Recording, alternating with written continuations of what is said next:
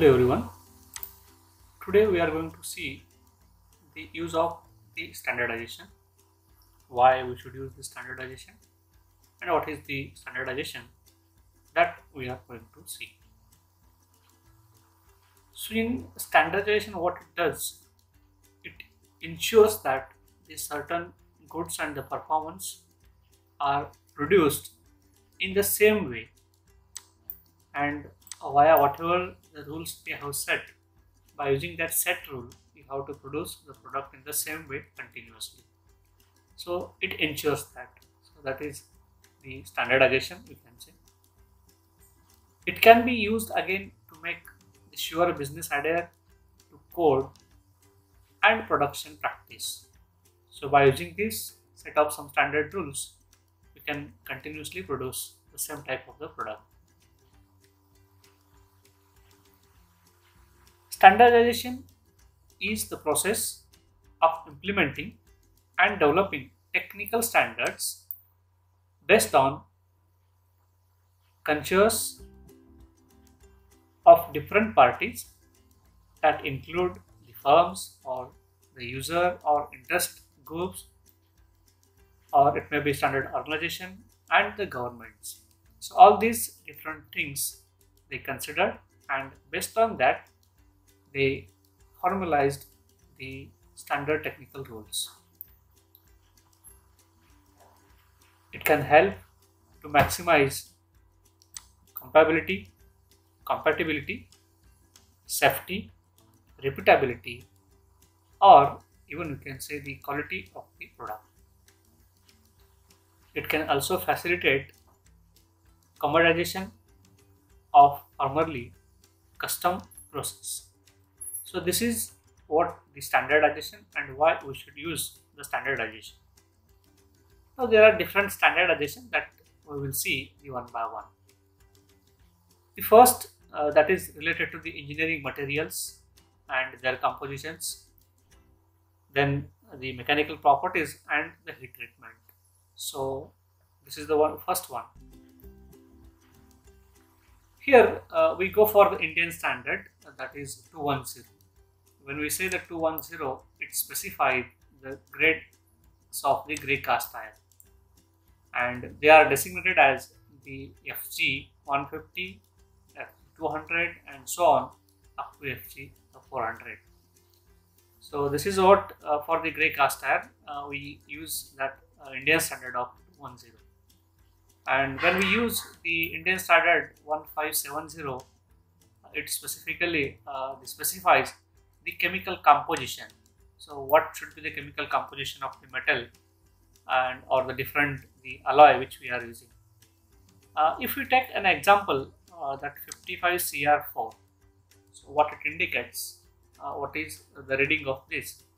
So here the 100 times of the carbon means whatever the 55, if you take divide by 100, then you will get the 0.5% of the carbon, and the 10 times of this chromium means if you divide by the 10, then you will get the 0.4% of the chromium.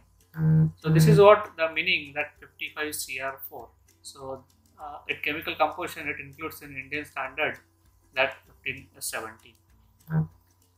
Now the next, the second, the standards that is for the shapes and the dimensions of the commonly used machine component. The machine component which we use regularly, that again they specified some standards that we will see. It may be of the common here listed few example, that is the key, different types of key which we use. It may be of parallel key or the taper key. Then the nut and bolt which we use, different types of nut and bolt, the hexagonal, square, or the other different types. Then the chain, then the bearings and the belt. So these are the few standard components which continuously we use in any of the machine. For that they have specified some standard. So here Indian standard 2494, which is for the endless V belt, that is V cross section it is having, and what should be its dimension and all other things they have specified in this Indian standard, that is 2495. And when we see the Indian standard, that is 5129, it is for the oil seal which we are using uh, for its dimension, or different dimension, the inner diameter, outer diameter, and the thickness, all these things, for example. So they are indicated in this Indian standard, that is to 5129. This is what for the second, the Indian standard. Then the third, which we go for the standard for the fits, that is limit fits, that which you can see what are the different types of fit. It may be a clearance, transition, or interference fit, and the tolerance which it is having, and what should be the surface finish of the component. So all these things they are included. So when we select the IS 2709, this standard, it is for the selection of the fit. Means when we are using the component, whether it should be of clearance fit or the transition fit or the interference fit. So that all it indicates in this Indian standard 2709. Then the Indian standard 919, when we say, then it says the tolerance, that is what should be its upper limit and what should be its lower limit for the various the holes and the shaft which we are using.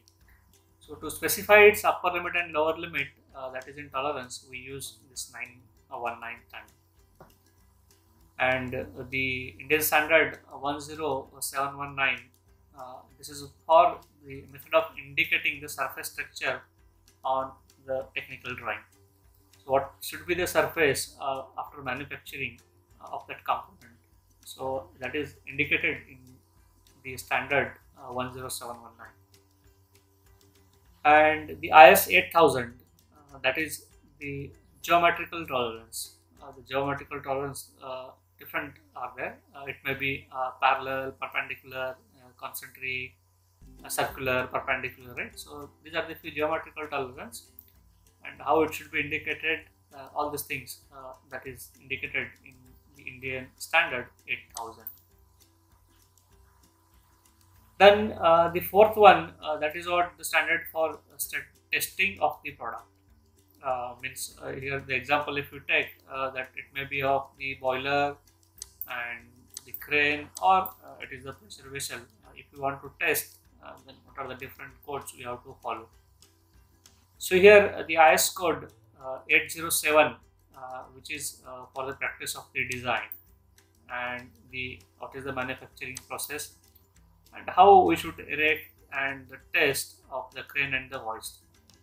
So for the crane, we should go for this IS 807, and it includes all the design, manufacturing, and even after that the erection and the testing, all these things it includes in the IS 807. And when we go for the IS 2825 code, it is the unfired pressure vessel. So for this unfired pressure vessel, how to all this design and the erection, commissioning, all these things, that it includes in the IS 2825. Then the next, the standard for the engineering drawing. This is for the educational purpose, or the all drawing which we use. Already we had seen that the special publication SP46, and it is prepared by the BIS, that is Bureau of Indian Standard, right, on engineering drawing for the schools and colleges. That covers all the standard related to the engineering drawing. So what should be the template, what should be the size of the sheet, and what is the lettering size, and all these things, it is indicated in the SP46. So this is what the all what is the different standardization, what are the different standardization that we had seen. Now we'll see what are the different types of standards which they are using regularly nowadays. So first one, we can say it is a company standard. So company standard is what it is used in the company or the group of the sister company. Suppose one of the company, it is having the different 4 or 5 branches in the different state, we can say.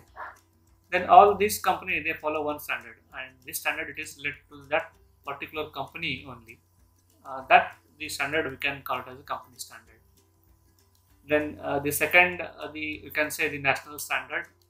It may be BIS, Bureau of Indian Standard, SAE, Society of Automotive Engineer, then BS, British Standards, right?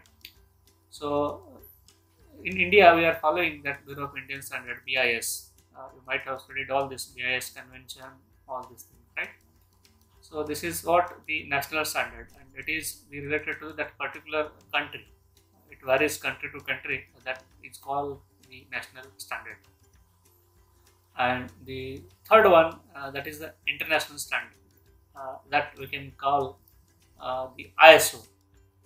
This ISO is what the international organizations for the standardization, and this ISO it is used the worldwide, and it becomes very easy to communicate country to country, and it becomes very easy to manufacture all the components of the set of the some standards rules.